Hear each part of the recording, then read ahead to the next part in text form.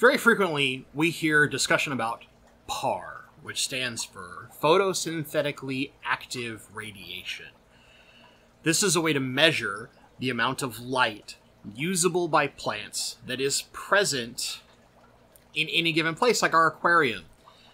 But what does that mean? What are the PAR of our lights? Well, let's talk about that.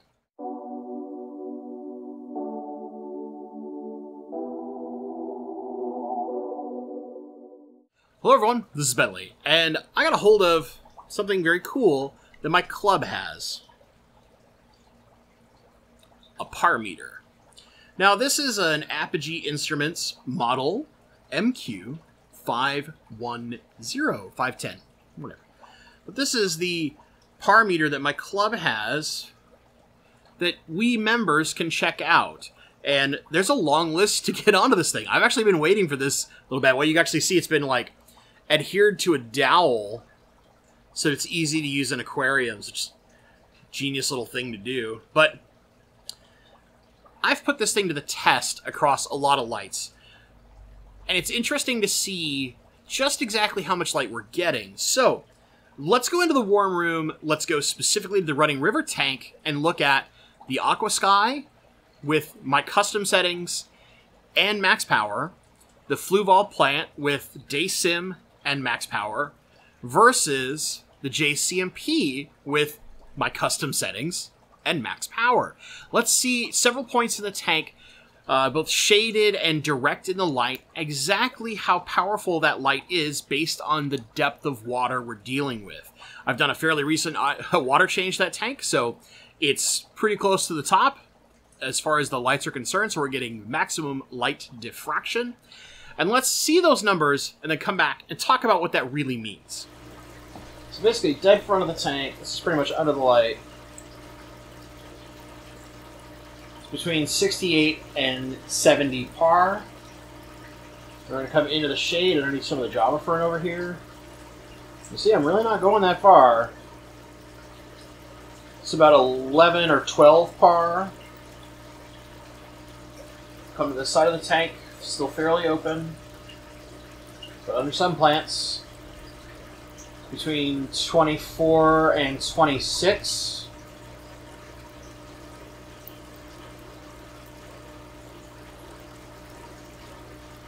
And then at water surface, center of the light, 180 to 186.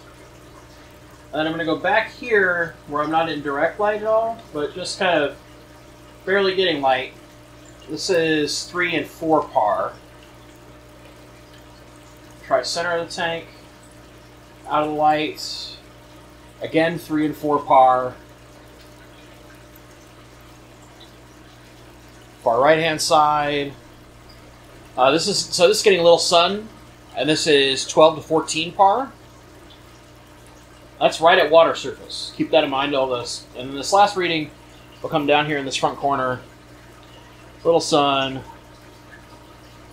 but not directly under the center of the light. This is at 34 PAR. Alright, so now what we're going to do is set it to manual mode and max everything.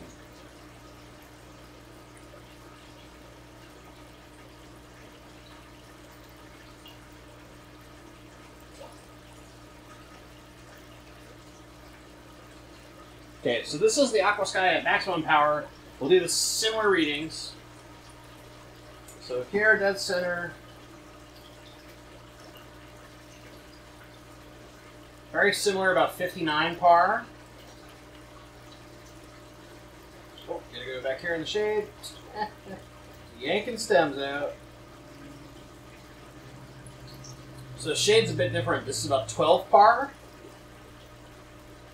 A little bit more light there. A lot more light over here. This is at 45 PAR. We'll go surface level. Surface water right under the sensor is about 240. It's alright, Rainbow. about 33 par over in the front corner. And now we'll do all the back setting, surface of water, but not directly in the light. So again, about 3 par, 4 par, and then this back corner gets some sunlight. It's about 10. So you can see the spread's not quite as wide. So let's go ahead and move to the plant and get settings there. Okay, so this is day sim on a fluval plant. And same time of day, all at the high point for both this and the aqua sky. Let's compare the differences. Light's in the same point, which isn't necessarily where I'd put it directly on the tank, but this is for our measuring to make it a little easier. So in the center, brightest lights.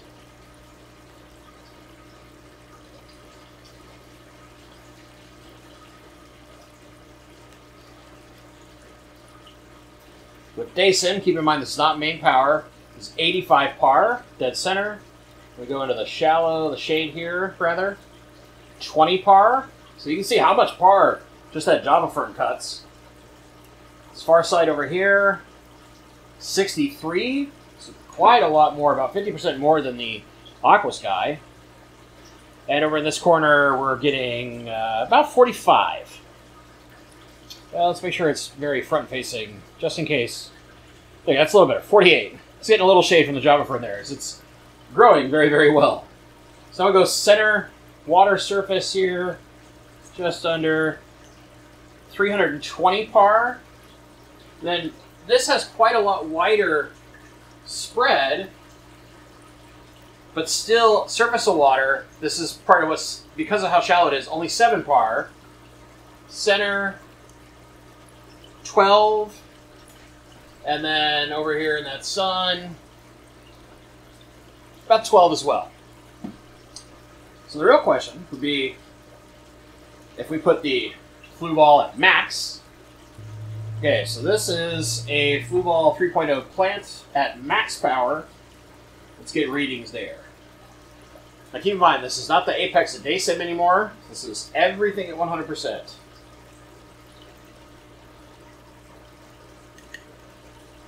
Pulling 90 par in the open, in the shade under the Java fern, 24 par, far left, open, 70 par, far right, open, 35 par, interesting. Interesting how that number is. At surface, just right. Similar, about 340 par, just a little bit higher. And that's going to be different. I'm wiggling my arm a little bit here. I can't be perfect. So our back, not direct light. Same par as before. Just making sure there's no difference. Again, 10 to 12 over here. And 10 to 12 again. So the big difference is that center. So let's compare the jc&p now and see how jc&p stacks up to these two lights in par. Here's my custom setting for jc&p. This is the one in the final review of the jc&p that I said was the setting I like the most, that I use on a Wi-Fi timer. So in the center here, we got about 75 par in our shady spot. 14 over here on the left. 50 the right.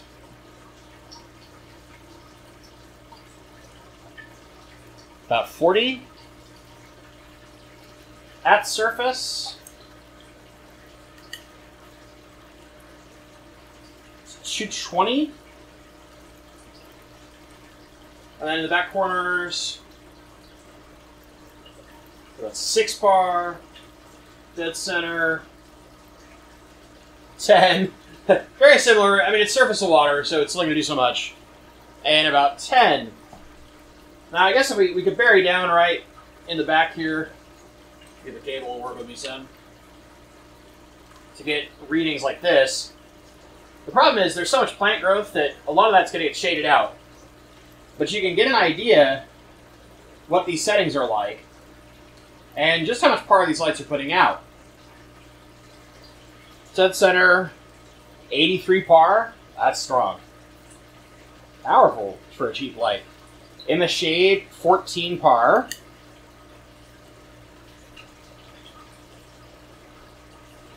Left side, 57 par. Right side, 40 par. At surface, 270. And then again, we'll go... How did it move? I put the flue ball a little too far. It's blocking my spot. There we go. So again, surface of water over here. 8 par in the center. 12 par.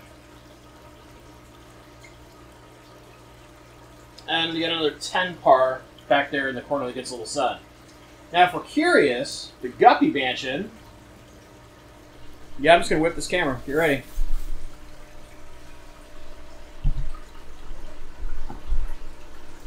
Right? You can tell I definitely don't have this set up for filming. It's all got stuff on it, but this also has a fluid plant on it. Let me center it. Running day sim. I just want to show day sim at a different depth. So this is a much deeper tank. You see all the guppies swarming there wanting food. Been fed. We want more. But now, we're a little obscured even here. There we go. Out in the clear, all the way down. This is a 24-inch tank. And it's not dead center of the light. It's a little off the center, but you're getting some shade, basically, because there are floating plants. 9 par. But you can see how well stuff grows in this tank. It overgrows. Then if we get about halfway up, got this. Trying not to get these plants to shade it. But, you know, here's half depth on day sim, and it's about 30. That's with some floating plants and going through a piece of acrylic. But just gives you some ideas of, you know, a base par reading and maybe our association with par. Get these plants off. Isn't exactly the same. So let's try one more light. So we're going to do the Centaniensis tank real fast. Again, another 40 breeder. This is under 2 fluorescent tube lights. And they're older ones, so they're not great. But let's just see in the open how much par that produces. 21. So 2 fluorescent tubes in a 40 breeder. 21 par. If we come over here, where we got a bunch of plant life, so we'll get shaded, right? All the way down to the substrate layer. 6. And then at surface, we'll go kind of over here, so we're under the lights more. I want to get more center of the tank. At surface, we're at 35. Oh, that's not surface. Hold on, there we go. Again, actually very similar. 37. So not a ton, right? Gives us an idea. Let's go back, talk about what we're looking at, and why this matters. Well, there you go. There's the numbers. There's the math. Now, when we look at par normally, we would argue that every one of those settings at substrate layer is medium light. Typically, in order to get to highlight, right, we want to get basically over 100 par at the substrate, not at the surface. So there's several powerful lights out there. Now, mind you, you can get a lot more light out of these lights. But you need everything out of the way. You need basically a barren tank with nothing there. Season tanks will eventually, over time, you got plant growth, little bits of shade. It reduces some of the light long term. However, we look at those and we see good light, healthy plant growth. We've seen the flue ball plant, especially on a ton of my different tanks. The jc&p also has been used in several places. And we know that they can grow plants well. So what does it really mean? Unless you're growing really crazy, complicated plants, you don't need as much light as you might think you need. Often, we put way more light with those super powerful lights out than our plants ever need. Now, if you're trying to do hyper red plants, right? The super dark red coloration that some plants get that they don't normally show is basically like how they protect themselves from excessive sun radiation. It's like when our skin gets a sunburn, or more like a tan. Think of it like a tan. Not a burn, but it can be a burn. They'll start to die in that case. But think of it like when you tan, that hyper red coloration in some of your rotalis and stuff like that is like when we go and get a tan, right? It's how our skin reacts to protect ourselves from too much sunlight. The normal coloration, that green, is what we should, in theory, see in most healthy plants. And some plants have variations of color and naturally have more red than others. Yes, of course. But when we put them to the test with these lights with an actual par meter, you actually don't need that much to get extremely healthy, robust growth. I mean, you can see this tank behind me, this massive Java fern. We've got big crypts. We've got all sorts of stuff that's been doing very, very well in this tank, as long as the plecos and cories don't knock it all over the place. And it's not a lot of light. This is actually on a lower setting than my standard day sim, because if I put too much light on it, I will have issues and these plants will struggle. The key here is this. No matter what the par of a light is, that doesn't necessarily matter. It only matters in the case in which we're trying to really push certain things in our tank, or we have very, very, very high demand plants, which are not common. Very rarely are plants that demanding, unless you're like a super rare plant collector, right? What matters is this: understanding the difference between how much light we can get versus how much light the plants actually need. If we're doing low demand, Java ferns, Anubias, Boosts, Crypts, you can go on for a long list. Actually, a lot of plants don't need as much light as we probably are throwing at them. You don't need 100 par. You don't need 60 par. You can have 20 par, and they'll be better growth, more robust, more child plants than you've ever seen at 60 par. Because that's what they prefer. It's about understanding what your plants want. And this isn't necessarily supposed to be a guide to be like, how you're doing it wrong. It's more that there's a common conception of, oh, that light only gets so much par, it must not be very good. That's not the case. Many of our lights don't need to be extremely bright. Think about, for years, people use fluorescent tubes. And there's more powerful versions than what I use that you would use for growing stuff. Do not get me wrong. It's not like that is the perfect example. But those old fluorescent tubes are growing a ton of Val and a massive, massive mother Java fern needle leaf plant. No problem whatsoever. And there, I honestly go like a couple days where I forget to turn that thing on in the morning. I'm running out the door, I'm feeding fish, and it's the summer, there's plenty of ambient light. I don't need to turn it on, I'll just run out the door. Plants are doing fine. It's about understanding how much light our plants actually need in our setup and balancing the full equation of things. Light, nutrients, CO2. That's it, guys. I just wanted to, like, a short little dive into actual par ratings on a tank that you guys have seen me do tons of testing with. It's even a tank that gets a little bit of CO2, so in theory it can handle even more light. But you'll notice we have all this really robust growth with not that much light. And this is done at middle of the day. It's basically, let me get the time, right? When I filmed all this stuff, it was about an hour ago, so 1 p.m. 1 p.m. in Seattle on a bright, sunny summer day. And those are our par readings. We don't need as much light as we might think we do. We need the right amount of light. Let me know if you're interested in this kind of stuff. I'd love to long-term do significantly more testing. When I get an opportunity, I'm going to do a much wider swath of lights tested in bare-bottom tanks on a par meter like this at different depths. That's going to have to wait, though. I have to get this bad boy back to my club because somebody else needs to use it. They want to check the light in their tank. If you enjoy videos like this one, leave a comment down below. Tell me what you find interesting about it. Are you surprised by how low the numbers are, how high the numbers are? You're probably going to think they're lower than they should be, but let me know. I'd love to hear from you guys. You guys know I love talking to you in the comments. If you enjoy this video, do the usual YouTube thing. Like, comment, subscribe, right? All that stupid YouTube beggarino stuff. And then for those of you who just really appreciate this kind of stuff, maybe consider becoming a member, get access to a few additional perks. Members-only Discord is a cool and very calm little community where we have all sorts of good conversations. It's kind of like the private bat phone directly to me, yours truly. So if you're interested in something like that, consider becoming a member.